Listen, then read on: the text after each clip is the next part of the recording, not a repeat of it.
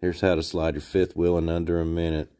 First thing you want to do is crank your landing gear on down until it's firm against the ground.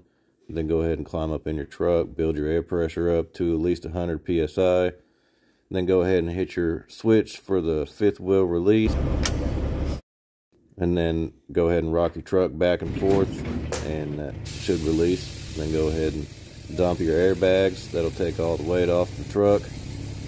Then go ahead and go forward or reverse, whichever way you need to go. Slide the fifth wheel, figure out where you want to put it, and then hit that switch again and go forward or back, and it should go into place, should pop into place.